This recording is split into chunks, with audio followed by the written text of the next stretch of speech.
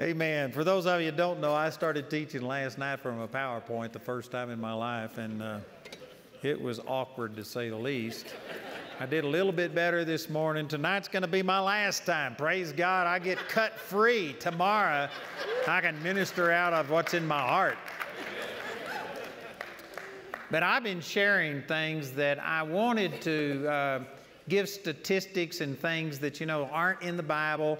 And so it's not in my heart, but yet I felt it was important to say in defense of the gospel. We started talking the first night about, everything being apologetics. The word apologia is where he says every man needs to be able to give an answer of the hope of the calling that lies within him. That Greek word is apologia. It's where we get apologetics from. And the Lord really impressed on me that I need to just start teaching on foundational biblical principles so that people who hear me will have a biblical worldview. And so we talked about that, and this morning I was talking about how important it is to believe that the Bible is not a book about God, but that it's a God-breathed book that people wrote as they were moved by the Holy Spirit. And we gave a number of things on that, but the number one thing in my life, when I at one time doubted the inspiration of the Word of God, I'd been listening to critics and stuff, and the one time that I doubted it, the thing that really won me over was prophecy.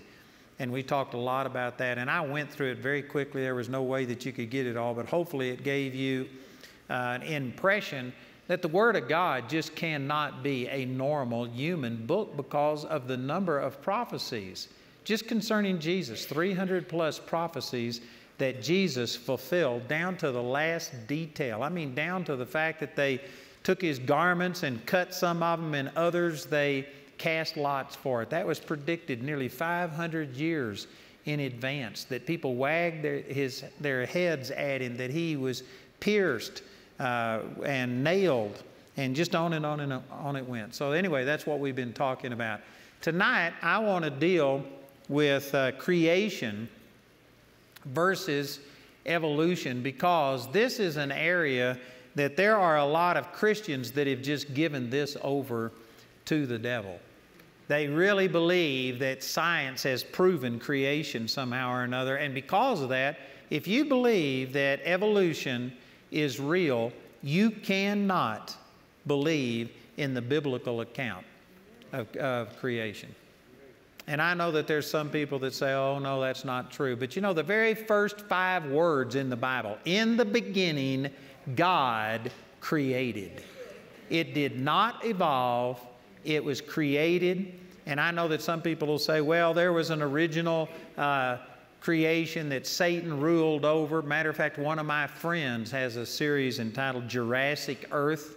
And he believes that in between Genesis 1:1 and Genesis 1:2, that there were billions and billions of years, and that Satan ruled over a kingdom, and then the earth was recreated, and that's what we have listed here. But anyway, that doesn't fit. I'm not even going to teach on that. That would take all night to teach on that, but I do not believe that that's what the Word of God teaches at all.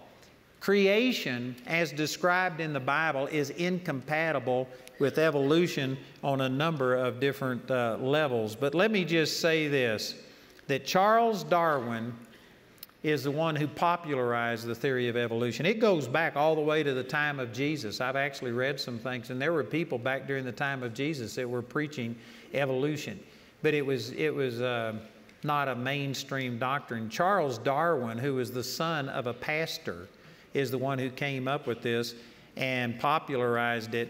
And it has been the catalyst for turning just about every despot in the last 200 years towards Satan and towards doing the things that they're doing. For instance, look at this right here. This is Karl Marx.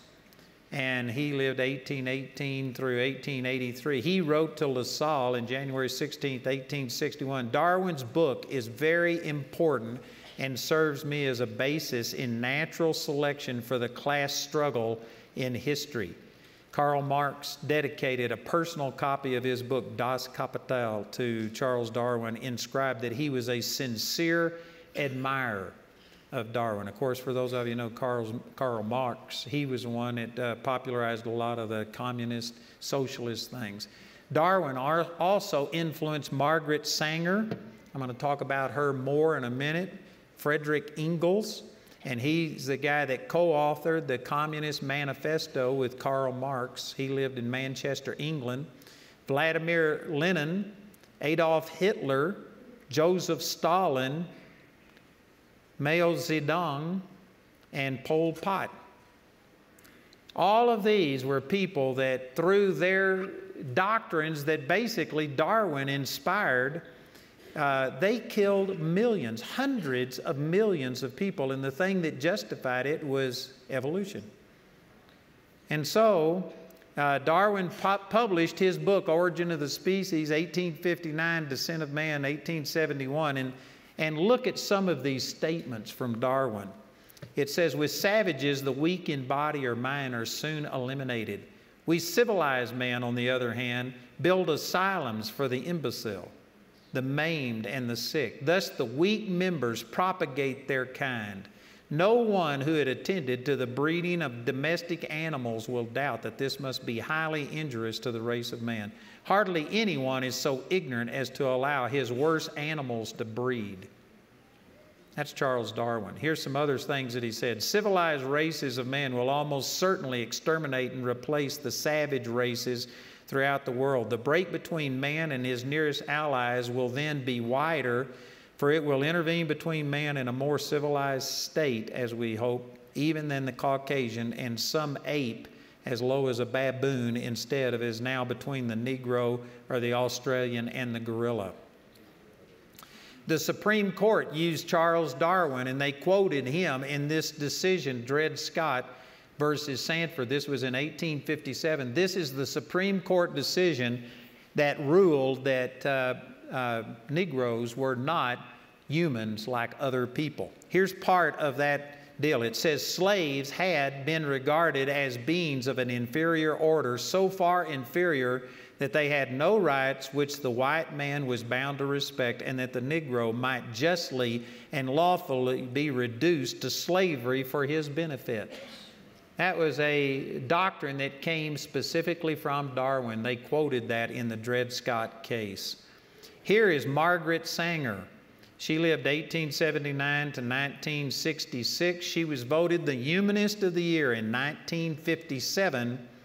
And she promoted eugenics and forced sterilization to eliminate inferior races, and she founded Planned Parenthood in 1939 for the purpose of eliminating the Afro-American race in America. That's what Planned Parenthood was formed for. Here's some of her statements. She said, the lower down in the scale of human development we go, the less sexual control we find. It is said the Aboriginal Australian, the lowest known species of the human family, is just a step higher than the chimpanzee in brain development. She wrote in her book, Pivot of Civilization, 1922, calling for the elimination of human weeds, overrunning the human garden, for the cessation of charity because it prolonged the lives of the unfit, for the segregation of morons, misfits, and the maladjusted, for the sterilization of genetically inferior races. And specifically, in many of her writings, she pointed out that the African Americans were the genetically inferior. That is the purpose of Planned Parenthood. And I don't have this statistic in my presentation, but I've read it, and I forget the exact number, but it's like 10 times as many black children have been aborted as all of the other races combined. That was one of her goals, was in starting the Planned Parenthood. And in 2017, the U.S. House and Senate continued to fund Planned Parenthood with $543.7 million.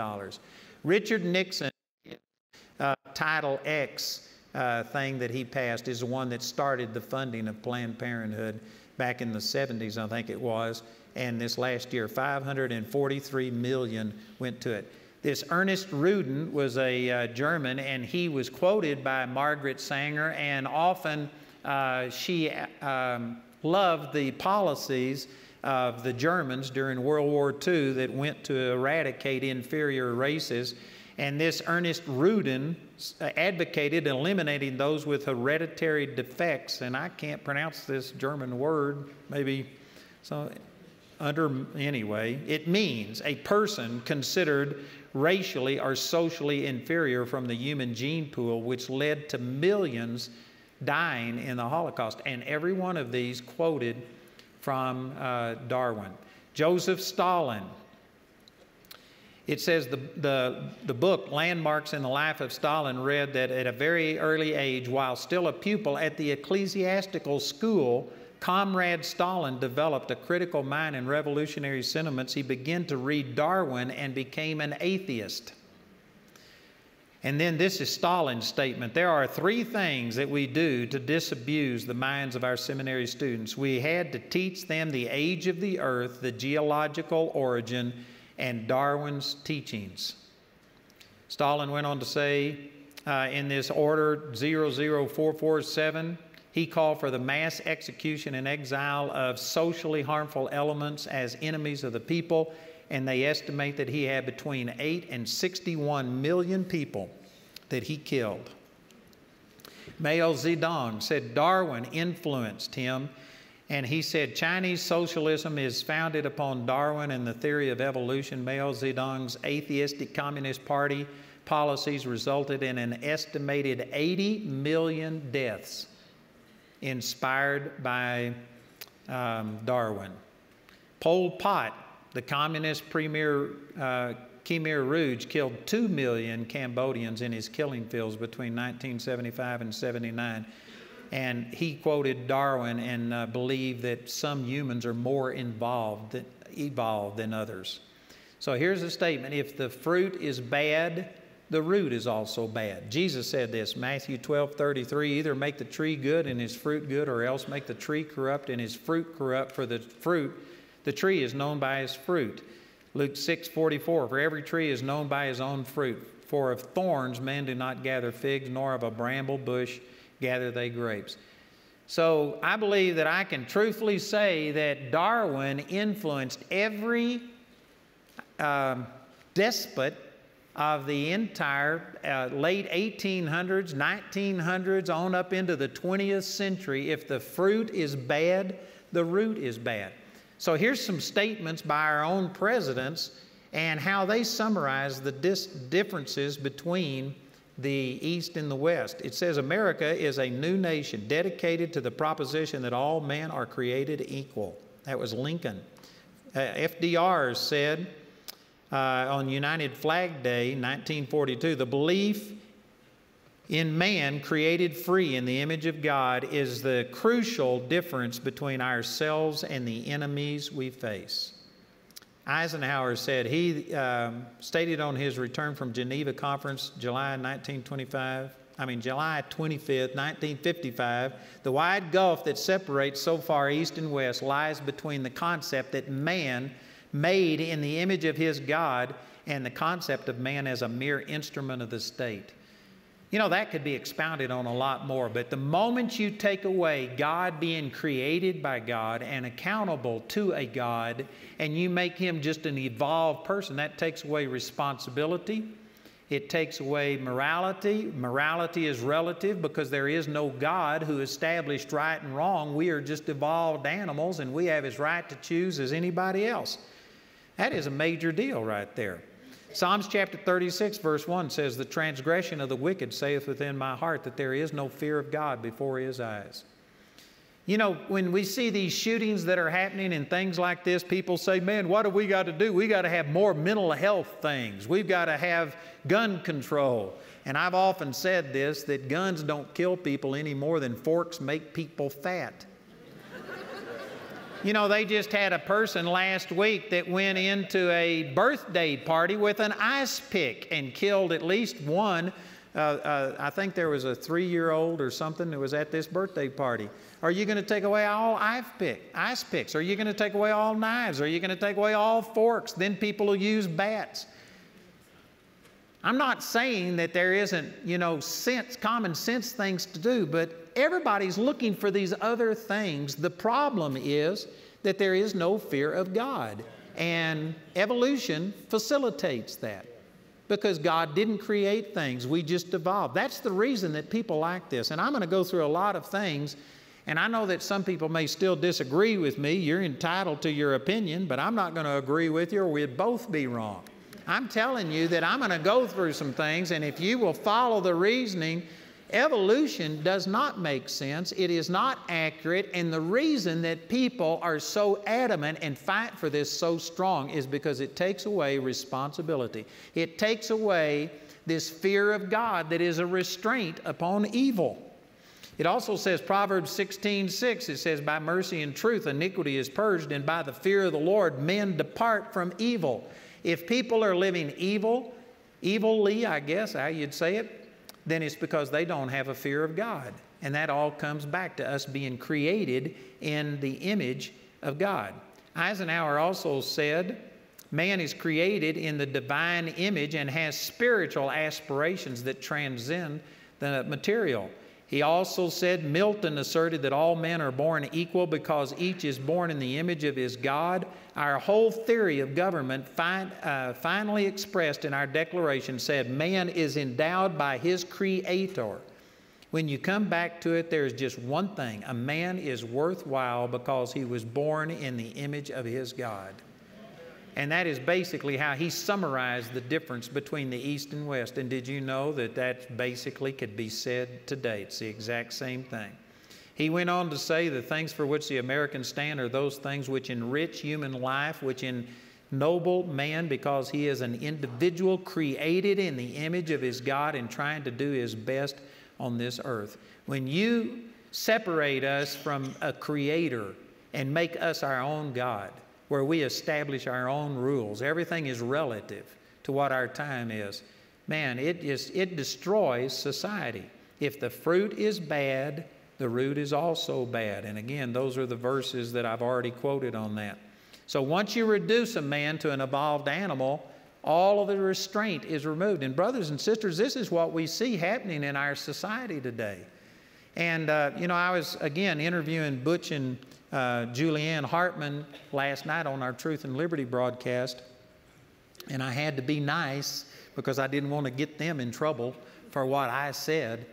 But, man, I have a major bone to pick, a dislike of our media and entertainment type of thing because, you know, they come out and they have this hashtag Me Too movement and they criticize Harvey Weinstein and they come out and they talk about how terrible this is. I think that is so hypocritical that they empowered a person to produce all kinds of profanity, all kinds of immorality. I mean, they took all of the restrictions off. And these people who are now falling by the wayside, they are the ones that promoted all of this ungodliness. And then when they act ungodly, everybody is shocked.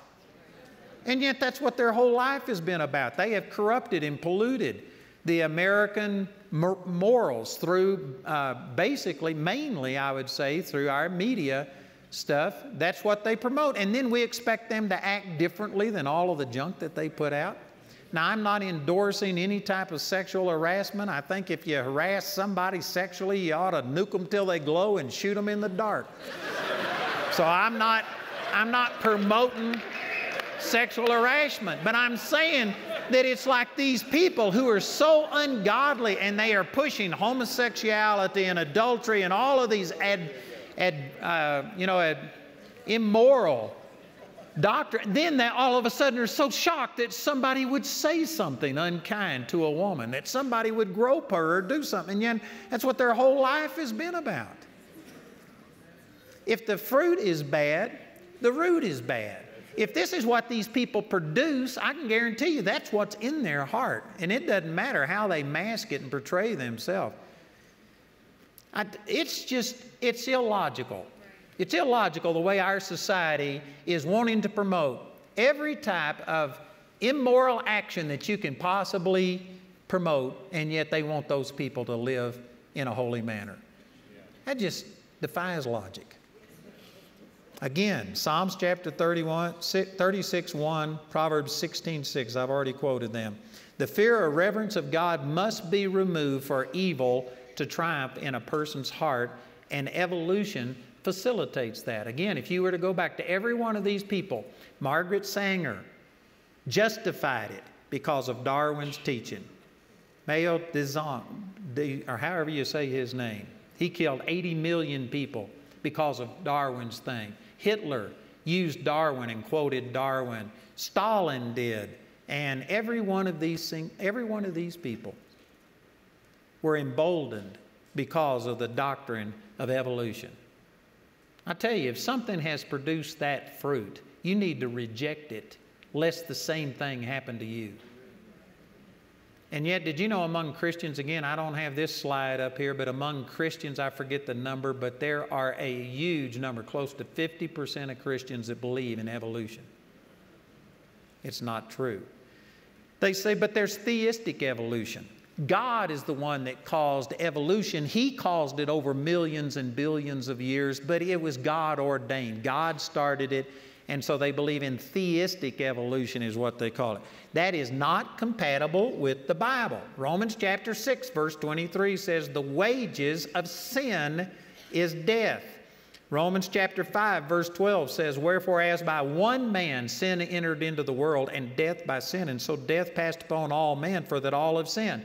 This says that sin is death is a result of sin, and one man, Adam, brought sin into this earth. This answers that question about the gap theory, and that there was a civilization prior to Adam and Eve, and that's where all the dinosaurs came from, and that's where all of the long age of the earth came from. No, because this says Adam is the one who brought death and sin into this world. And all of evolution is dependent upon millions and billions of years of death and mutation and changing into some other species. And according to the Bible, death did not exist until Adam brought it in. It was the wage of sin. So evolution, even theistic evolution, however you want to try and change it around, is incompatible with the Bible. It is not what the Bible teaches. Somebody says, well, what about science? Hasn't science proven all of this? No, science hasn't proven it. Matter of fact, evolution is not science. And I'm going to give you some quotes by some of the greatest scientists that have ever lived that show you that evolution is not science. It just isn't true. It is not a proven fact. It's a theory. And there are literally thousands of scientists who debunk evolution, not from a faith perspective, but from a science perspective. So here's one cosmologist, William Lane Craig. He said, I think it's indisputable that there has never been a time in history when the hard evidence of science was more confirmatory of belief in God than today. Alan Rex Sandage, who is the world's greatest observational cosmologist and Jewish-born former atheist who is now a committed Christian, Sandage received multiple awards worldwide for his work, including astronomy's equivalent of the Nobel Prize. He said, it was my science that drove me to the conclusion that the world is much more complicated than can be explained by science. It was only through the supernatural that I can understand the mystery of existence. That is a Nobel, or the equivalent of a Nobel Prize winning scientist saying that. Robert Jastrow is an astronomer and physicist and former agnostic. Jastrow was a former NASA scientist and received the NASA's Medal for Exceptional Scientific Achievement. He also served as a professor at Columbia University and Dartmouth College. He said the essential element in the astronomical and biblical accounts of Genesis is the same. The chain of events leading to man commenced suddenly and sharply, had a definite moment in time, in a flash of light and energy. In contrast to this, Carl Sagan, the atheist, he said trillions of planets with life like Earth, 1 million in the Milky Way galaxy alone. He made claims like this and talked about surely there's other people out there, that there's millions of planets. Listen to this. Arno Pinzes, or however you say his name, 1978 Nobel Prize winner in physics, said, "Astronomy leads us to a unique event, a universe which was created out of nothing, one with a very delicate balance needed to provide exactly the conditions required to permit life, and one which has an underlying, and one might say supernatural, plan." And Jimmy Davis and Harry Poe said, science educators and authors of this Designer Universe book said, rather than being one planet among billions, Earth now appears to be the uncommon Earth. The data imply that Earth may be the only planet in the right place at the right time. Man, this is contrary to so much stuff that you hear, but these are scientists saying this. It is wrong to say that scientists, they have a consensus among them. It's not true. There are thousands of scientists that have debunked evolution on the basis of science. John O'Keefe, renowned NASA astronomer, pioneer in space research, and author of the book God and the Astronomer, said, "We are, by astronomical standards, a pampered, closeted," which I looked that word up, but I forgot now what it means. But it means unique, something like that. Anybody know what it means? Anyway, he's an astronomer. That's the reason he can get by talking that way. Anyway, we are, by astronomical standards, a pampered, closeted, cherished group of creatures. Our Darwinian claim to have done it all ourselves is as ridiculous and charming as a baby's brave effort to stand on its feet and refuse its mother hand. If the universe had not been made with the most exacting precision, we could never have come into existence. It is my view that these circumstances indicate the universe was created for man to live in. Sir Fred Hoyle, internationally known physicist, knighted by the Queen for his work in physics, said, "A common sense interpretation of the facts suggests that a super intelligent has monkeyed with physics as well as chemistry and biology, and that there are no blind forces worth speaking about in nature."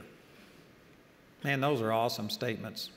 This Vera, whatever the last name is, professor of physics emerita in Massachusetts Institute of Technology, MIT, and former president of the Association of Women in Science, says the exquisite order displayed by our scientific understanding of the physical world calls for the divine. Patrick Glenn, Harvard-trained physicist and former arms control negotiator for the Reagan administration, a former atheist and now a committed Christian, said, "Ironically, the picture of the universe bequeathed to us by the most advanced 20th century science is closer in spirit to the vision presented in the book of Genesis than anything offered by science since Copernicus." And here is Werner von Braun, the father of modern scientists. He was a German. He's the one that developed the U-2 rocket for Hitler.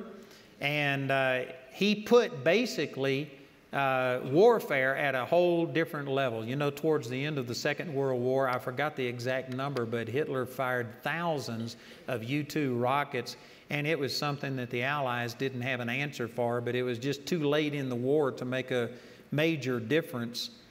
And as the war was ending, he and other German scientists, they had to escape to the American side rather than the Soviet side. And the reason he did it, he said, was because this was going to put warfare in a brand new category, and he only wanted people.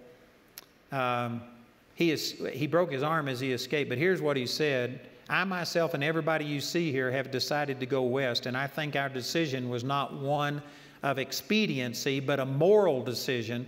We knew that we had created a new means of warfare, and the question as to what victorious nation we were willing to entrust this brainchild of ours was a moral decision more than anything else. We wanted to see the world spared another conflict such as Germany had just been through, and we felt that only by surrendering such a weapon to people who are guided by the Bible could such an assurance to the world be assured." That's interesting. It was providential that God had him and all of his fellow German scientists defect to the U.S. So he immigrated to the U.S. 1955, became a U.S. citizen, and he called it one of the proudest and most significant days of his life. In 1958, he launched America's first satellite, He worked on the U.S. guided missile program, was the director of NASA's Marshall Space Flight Center, and he is considered without a doubt the greatest rocket scientist in history. These are not my words. I'm taking these from other things that I've read about him. He wrote, and man, I think it's either 5 or 6 pages of quotes by him, and I've got so many other things I want to share. I'm going to have to skip through some of this, but basically he just came out and said there has to be a creator. And he's the one that said anybody who claims to be a scientist and will not allow creation to be taught is not a scientist, because science considers all options. And he says people who claim to be evolutionists are narrow-minded. They are rejecting. There are so many inconsistencies that they aren't able to explain, and yet they won't accept anything else. And he said a lot of great things. Maybe you're able to read some of those as I was looking at this. I think I'm going to skip through a lot of this, but man, it is really good. I put 5 pages worth of quotes in here. Many men who are intelligent and of good faith say they cannot visualize a designer, and he goes on to say that that's the problem. They just can't see him. They can see an electron, and well, they can't see it, but through an electron microscope or something, they can get a concept of it, and they can build a model, but they can relate to something that they can't see because it can be conceptualized. But he says you can't conceptualize God, and that's the reason that man has rejected that. He says, what strange rationale makes some physicists accept the inconceivable electrons as real while refusing to accept the reality of a designer on the ground that they cannot conceive him? Boy, these are some great things that he said.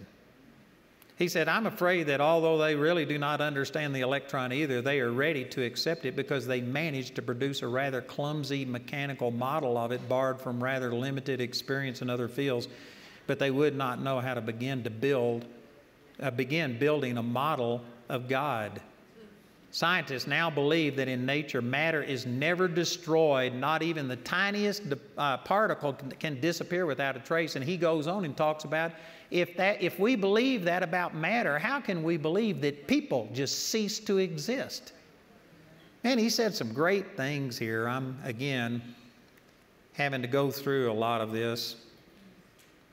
Got a lot of things I want to cover. For me, the idea of creation is inconceivable without God.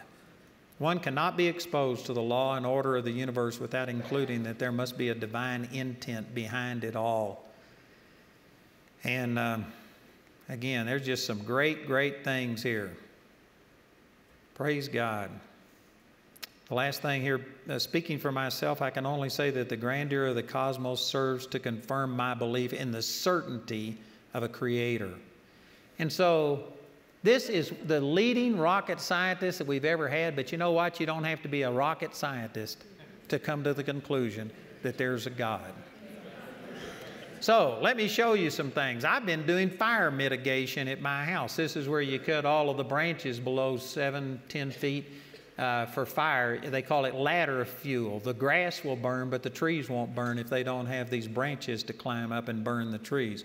So here's a picture I took Saturday at my house.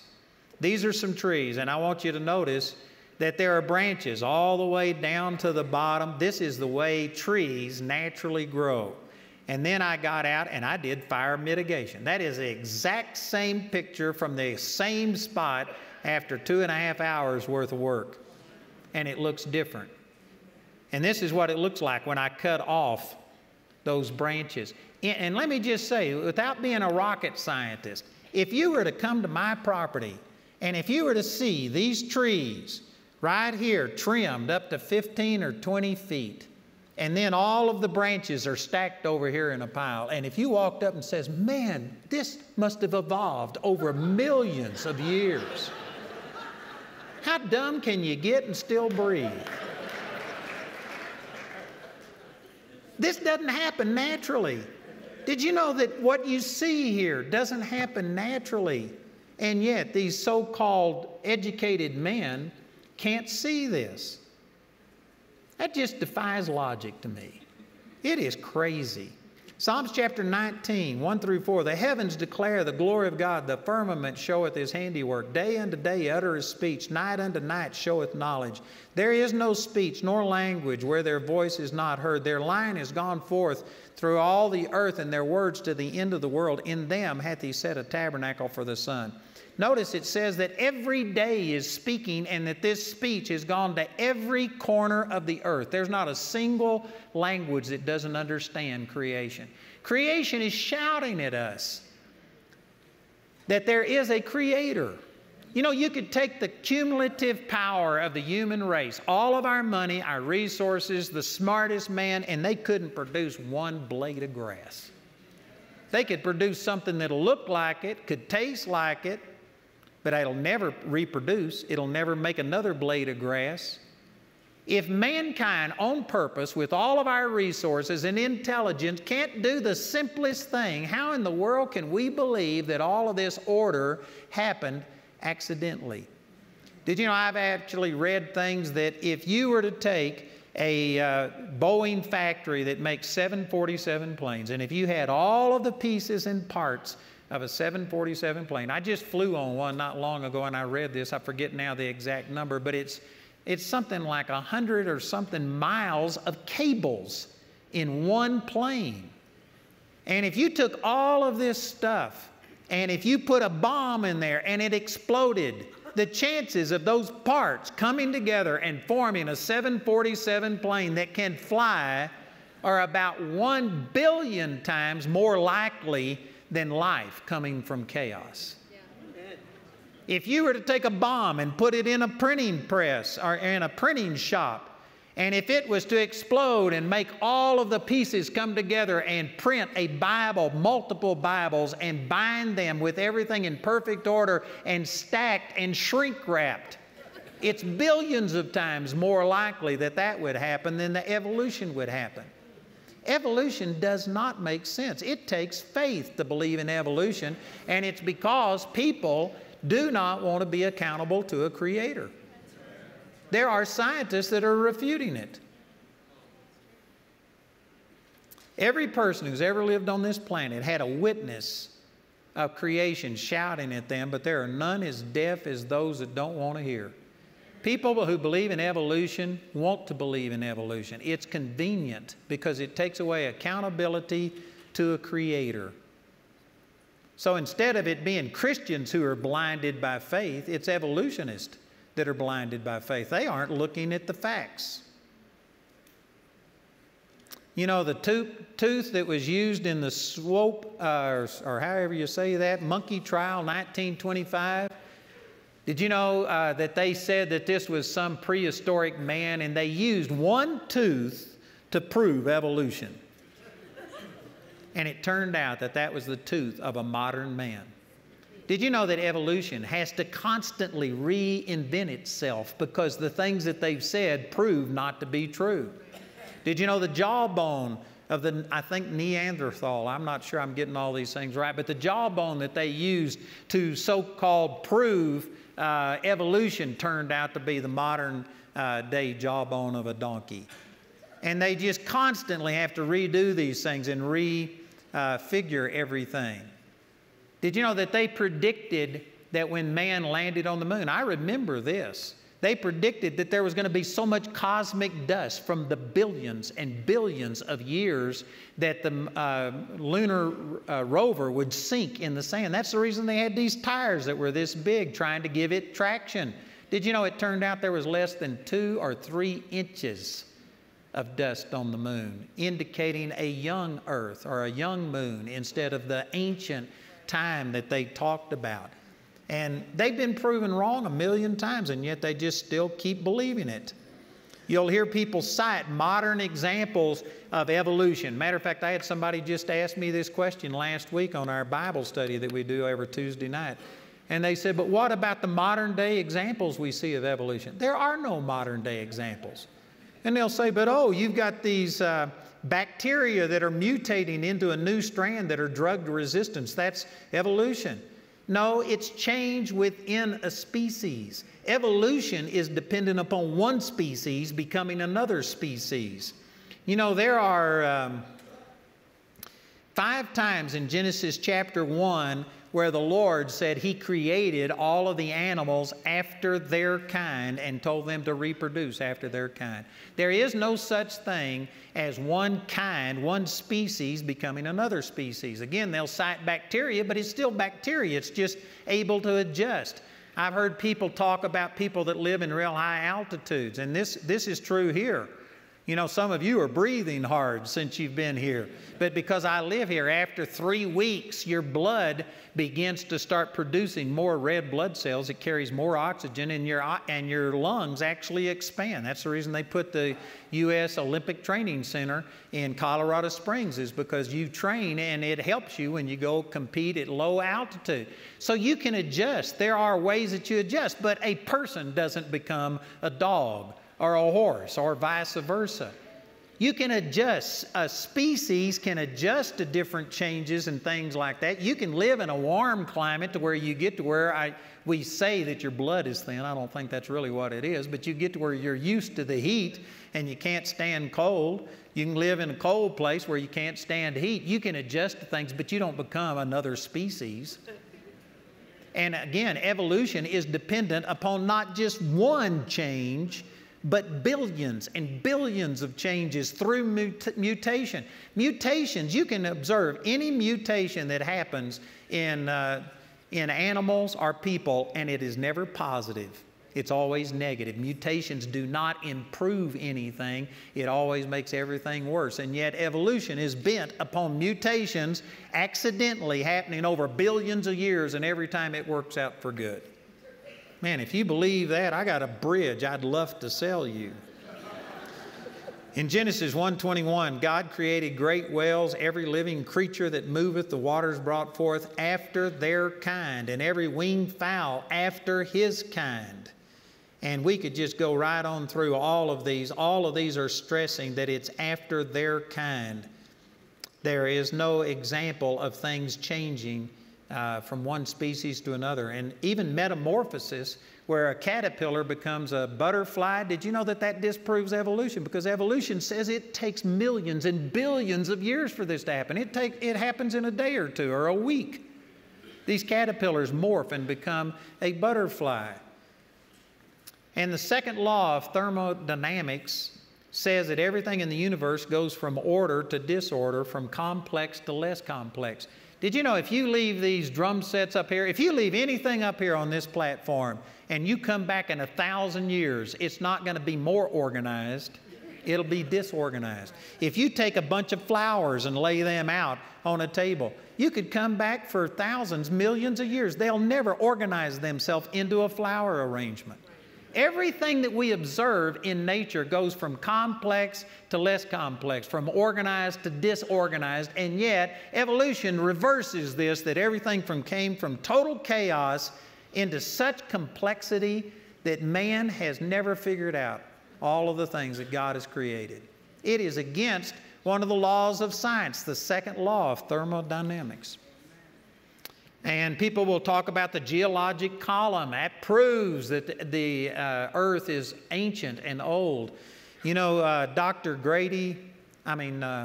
Carl Ball, his Creation Research Museum in Glen Rose, Texas, I've been there. But anyway, he has samples of the geologic column. And I've actually held artifacts in my hand, a little cup that was made and a spoon that are in the lowest column that are supposed to predate humans by over 100 million years. And we have artifacts of people in those layers. We have trees that have been fossilized that are through hundreds of millions of years, supposedly, of the geologic column. You don't hear about this often, but you can go find it. And it's consistent. Also, did you know that the exact same layers, they call them the Precambrian layer and all of this stuff, did you know that the entire earth has these exact same layers over it, implying that there was something like a worldwide flood? Because it is worldwide. You can find the same layers at the same altitudes all over the world. Now, they've also had, the the effects of volcanoes and stuff that push them up. But I'm saying you look in a flat place, it's consistent all over the world like a worldwide flood was. I've seen fossils at the Creation Research Museum where it has a human footprint in a dinosaur print that's about this big. And did you know that one of the leading evolutionists told Dr. Carl Ball, he says, if these are real, this completely disproves evolution. But you know the way they get around it? These were found back in the early 1900s, but during the Great Depression, a man started carving these footprints because it was famous in Glen Rose, Texas, and a man started carving them to make money during the Depression. And so there is a newspaper article about that, and they will just immediately say, see, this was all man-made, it's not real. But Carl Ball excavated them himself, and he's had compression tests done on it, and they show that the material was not carved out of like a solid rock, but you can see the compression where the print of the dinosaur was there, and there is a human print on top of it. Matter of fact, he's actually excavated, and you can see human footprints and a dinosaur coming along, stepping across on top of them, and the human footprints went over to the side and stopped and knelt down, and the dinosaur prints went by, and then the man started walking and walked in them. And so, again, that completely disproves evolution, but people choose not to believe that. And so Dr. Carl Ball is a friend of mine. And also this radiometric dating. They've actually done radiocarbon dating on a living mollusk, and it proved he was 3,500 years dead.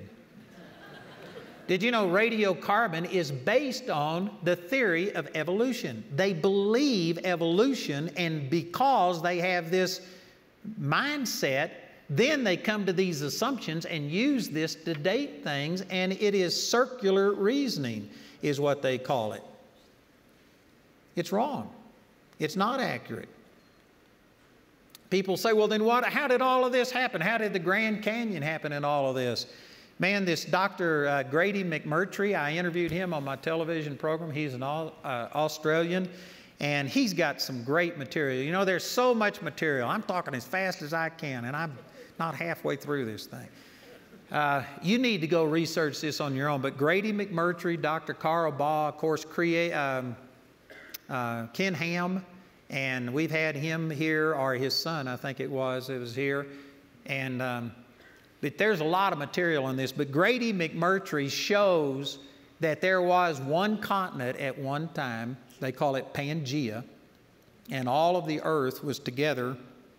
And when Noah's flood came, it says that the waters clave, and he shows where the rift, the continental rift, where they've got maps that show this, and it goes literally around the world. It started around the place where Israel is, and it went down through where the Suez Canal is, and then it split, and one went over towards India, the other one went around South America, and you can see this. It's on any map.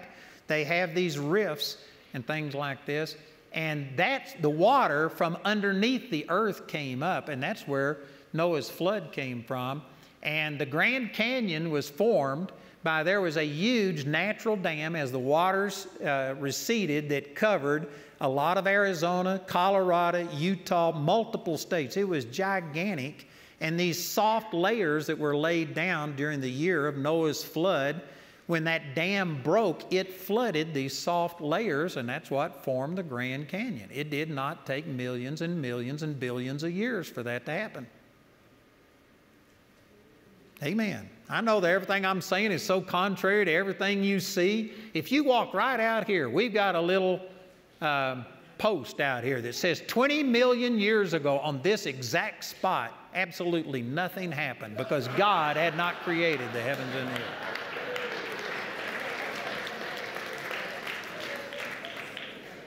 Mount St. Helens eruption in 1980 deposited, it was 75, I got 70, but it was 75 feet of ash in 72 hours. And I've seen pictures of it. I've got it in one of the other presentations of something that I've done. And it shows all of these different layers. And yet we know, because we were there, that it was deposited in 72 hours. But if you were to take one of our brainy evolutionists and they were just to happen to walk by and see this, they would say, see, this proves, look at the different columns. Here's the Precambrian layer. And yet all of that happened in 72 hours. Actually, we had a flood right here back in, I think it was 99, that we had our 100-year floods, and they had a place out here not very far from here that it wore a 20-foot gully through rock in one night, the flood. And people say, oh no, again, you have to have a predisposition that things only erode 1 centimeter every 100,000 years. And if you believe that, well, then you look at so many centimeters of things and you say this proves it. But you have to have a preconceived belief to go along with that. The waters clave, man, that's powerful. You know, the silt built up at all of the rivers. Every river in the world, the Nile, the Mississippi, you can look at all of them. And if things have been here for billions of years, there should be huge amounts of silt. There's only about 4,500 years worth of silt built up at the mouth of any river in the world.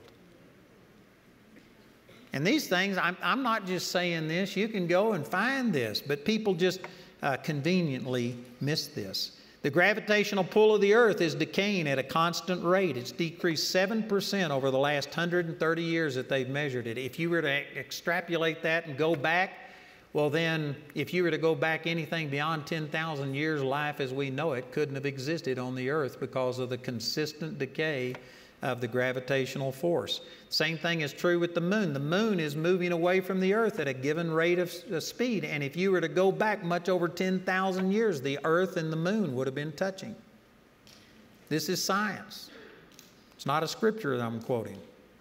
The distance of the earth from the sun is unique. You heard some of these scientists talk about that. It's precise. If we were any closer, we'd burn up. If we were any further away, we'd freeze. Our atmosphere is unique. You know, the more I hear about stuff and read it, it just is amazing. It is beyond human intellect that anybody could have figured out the complexity that we have. And yet, all of this complexity, and evolutionists believe that a single chromosome, which has over 3.2 billion nucleotide pairs in each chromosome, just happened accidentally. That's not smart. Again, Psalms 19 says, the heavens declare the glory of the Lord, and every person on this planet has had this. You know, over in Romans chapter 1, I'm not sure if that's on this. Yeah, here it is, Romans chapter 1, verse 18. For the wrath of God is revealed from heaven against all ungodliness and unrighteousness of men who hold the truth in unrighteousness, because that which may be known of God is manifest in them. Notice the terminology, it's manifest in them, not to them. There is an intuitive knowledge on the inside of every person, for God has shown it unto them. For the invisible things of Him from the creation of the world are clearly seen, being understood by the things that are made, even His eternal power and Godhead, so that they are without excuse. You know, I had one of my employees here a few years back who heard me teach on this exact verse. And he was raised in a family that were all atheists, and he was taught that there was no God. And he came up to me and he challenged me on this. And he says, you know, I respect you and everything, but he says, this isn't true. I was raised not to believe that there's a God, and I never had any conviction of God until he was like 20 or 30 years old and got born again. He says, that's just not true with me. And I said, it is true with you. And he says, how can you say that? I said, because I believe the Bible more than I believe you. I said, this is what the Bible says. Every sin, every disobedience, every person who's out there saying, nothing's wrong with homosexuality, nothing's wrong with being a transgender, it's a lie. When I was in Vietnam, I had lots of people tell me, I'm an atheist. But there are no atheists in foxholes. When the bullets got to flying and the bombs got to dropping, all of these atheists were crying out to the God they didn't believe in. It's a mind game. The Bible says every person has had God reveal Himself to him. So this man, he said he was praying about it, and as he prayed about it, the Lord reminded him when he was like 10 or 12 years old, he lived in L.A., and he climbed up on a hill to watch the sunset, and as the sun set, he started seeing lights come on all over L.A., millions and millions of lights. And he was just thinking how much effort this was. That every one of those lights had to be placed there, and wires had to be run, And each one had to have a bulb screwed in. And he was just thinking about the millions and millions of people that did this and all of the effort. And then he says, as it got dark, he just lifted his eyes up to the heavens and he saw millions of stars. And he had the thought come to him, if all of these lights down here had to be placed there, well then who made all of these? And he said it just came back to him and he realized he had those thoughts, but he just pushed them down and rejected them. There's not a single person that's ever breathed on this planet that didn't know that there was a God and that they weren't Him. God has revealed Himself to every person. But Romans chapter 1 goes on to talk about how you can deaden yourself to this. It says in 1 Timothy chapter 4 that you can sear your conscience with a hot iron and you can become reprobate. And the last stage of being reprobate, according to Romans chapter 1, is homosexuality. Once a person crosses that line, that's the last step. And man, we see that being promoted and pushed on us today. And I tell you, it's dangerous once a person begins to go that far away. And so that's the scripture I was referring to. You can sear your conscience with a hot iron. There are no atheists in foxholes. So there is no way to make peace between the Bible and evolution. It just does not fit. It's incompatible in more ways than what I have time to say. But I'm telling you, brothers and sisters, the Bible is accurate. And that's not popular. People today are saying, oh no, science is proven. Science hadn't proven anything. Again, it's people that are burying their heads in the sand. You know, this Answers in Genesis, they put out a magazine, I get that, and it is phenomenal. The scientific things that they have now that they're coming out with. And I mean, it is phenomenal. This is not just a religious thing where we are burying our heads in the sand. Science, it has not disproven creation at all. Matter of fact, science has led many, many people into a belief in God. And like I said, you don't have to be a rocket scientist. You know, I was out walking we live way out in the woods, and I was out walking on a place about a mile from my house, way back in the woods. People hadn't been there in forever, it looked like. And I came upon these sticks that I was looking at them, and they were so deteriorated that it was hard to tell. But then I got to look at it, and they formed a perfect rectangle. And so I got to digging around, and did you know underneath them were little concrete blocks? And probably in the 17 or 1800s, somebody had built a cabin there. Wow. And it was just so unusual to see a perfectly laid out rectangle. And then I can guarantee you those concrete blocks weren't on all four corners accidentally. And it doesn't take a rocket scientist to say, somebody built this.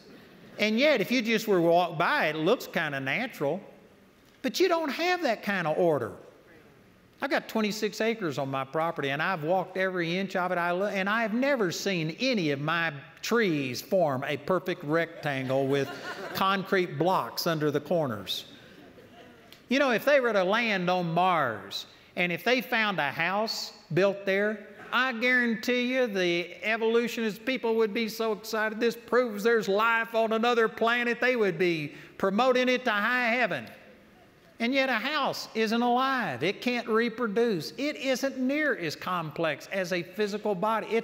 Did you know a worm is more complex than a house? It can live and reproduce and produce another worm.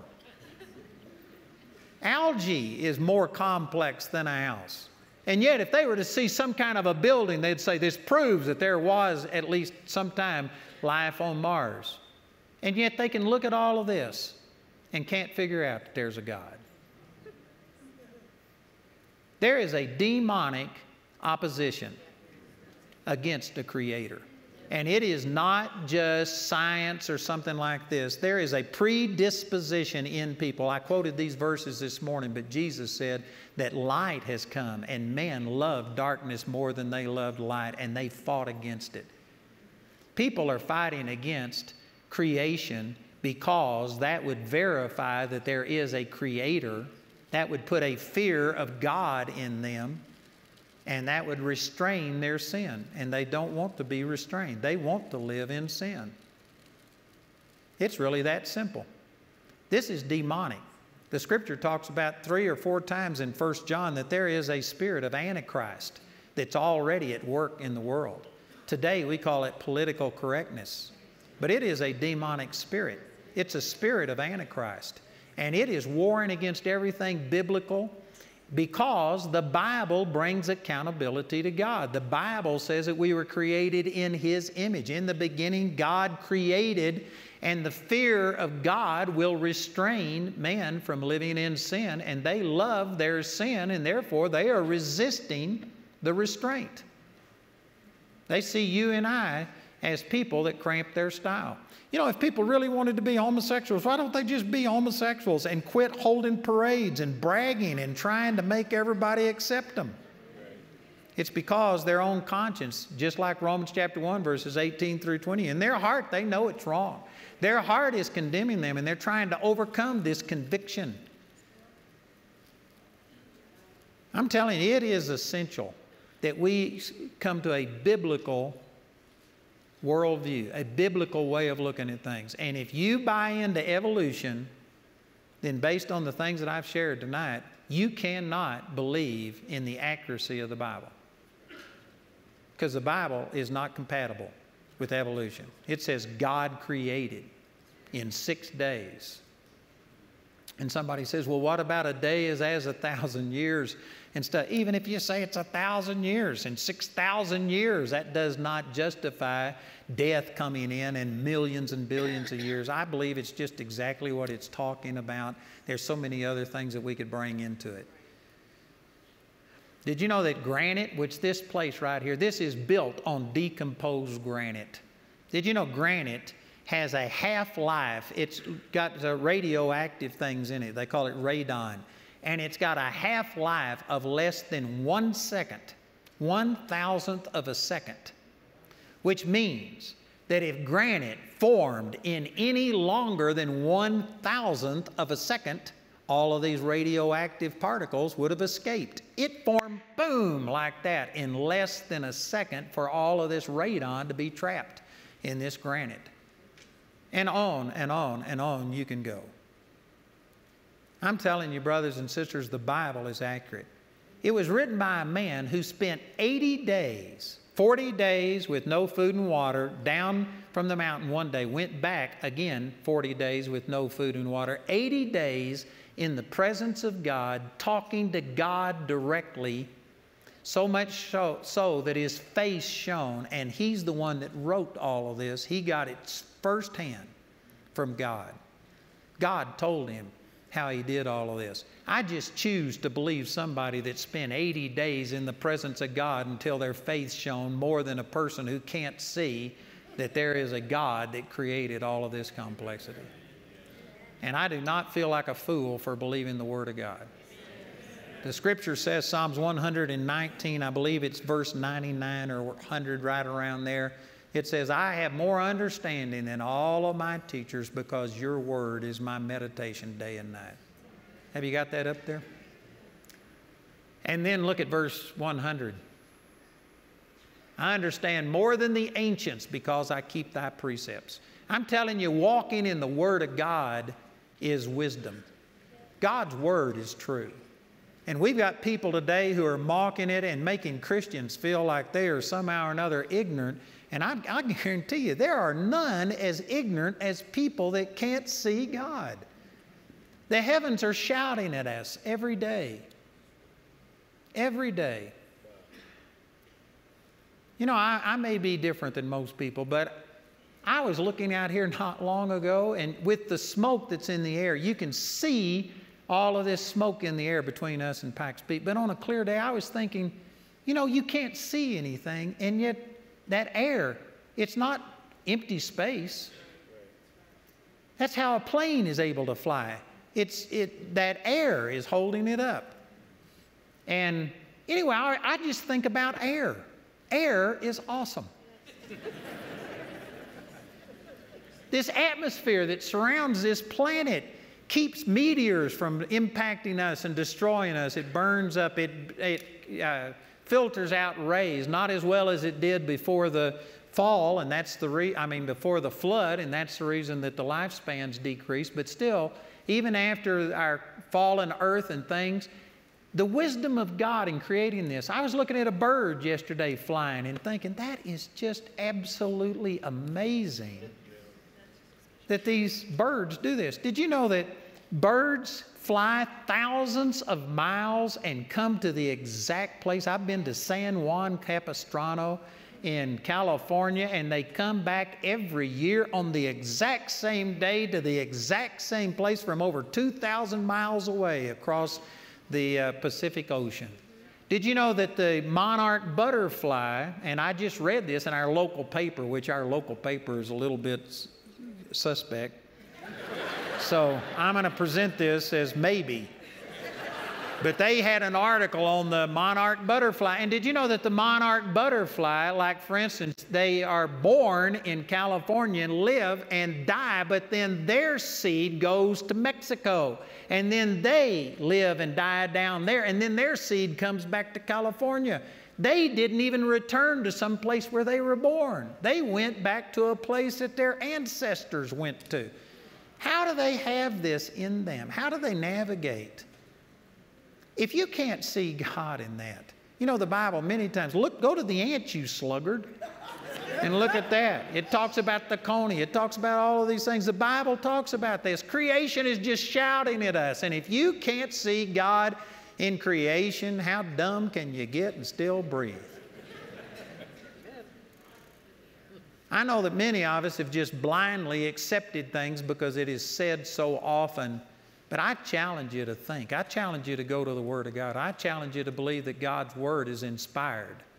And it's not just an allegory. It's not symbolism. It's not men writing about God. And take what the Word of God says. And I guarantee you, God's Word is more up-to-date, more scientific, more real than anything that our science is putting forth today.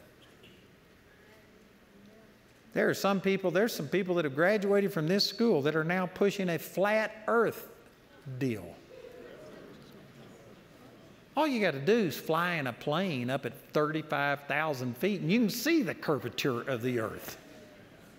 You can fly from here to England, which I do, and they go up over Canada because, anyway, I'm not going to explain all that. The Bible talks about that God sits on the circle of the earth. The Bible is more accurate. The Bible is not inaccurate in any of its details. It is God-inspired. Amen. Boy, that just gives me confidence.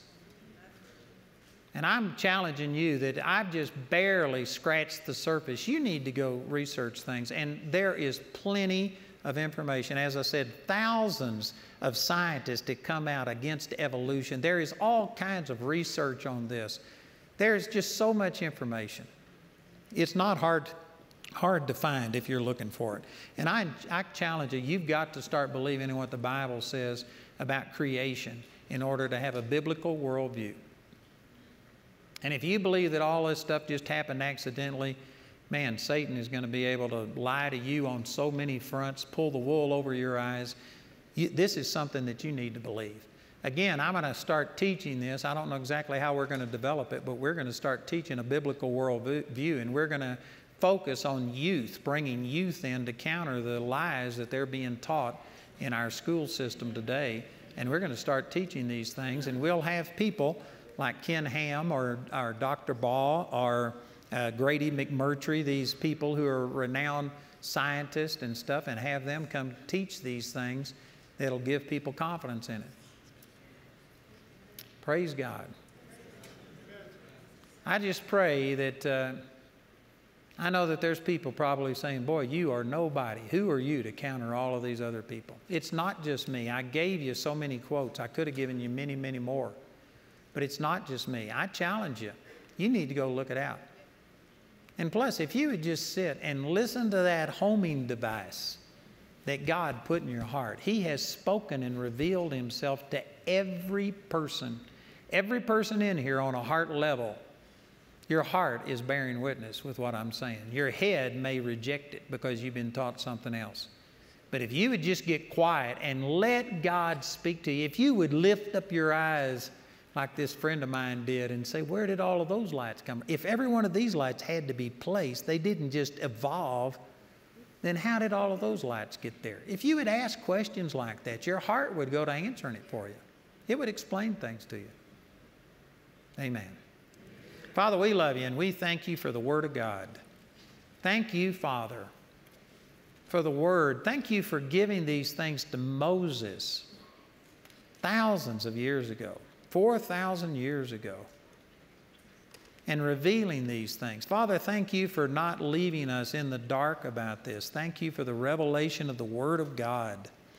And Father, I just pray that people today that maybe have not stood strong in this area, I pray that this would embolden them, that they would take a stand, that this would convince them of the authority of the Word of God, that we would honor your Word more than we honor the word of a man. Thank you, Jesus. Praise God. You know, I know that there's some people right here that in your heart right now, you're just making adjustments. You're saying, Father, I'm sorry for believing a lie, for just taking things. And God, the Holy Spirit right now is just helping some people to make adjustments, to change things. You need to make commitments in your life that I am going to stand on the Word of God. I am not ashamed of the Word of God. I am not ashamed of the truth. Your Word is truth. Thank you, Jesus. And I believe that there's some people that maybe have already believed these things, but you haven't had enough knowledge about it to be able to defend it. You wouldn't stand up for what is true. And God is speaking to some of you that you need to make adjustments. You need to get to where you can start letting the light and the salt of this earth do its job and release that preserving effect and touch people. Father, we just receive this and we make a decision that we are going to stand firm on the Word of God and be bold with it. Thank you, Father. Father, we agree and we receive this in Jesus' name. Amen.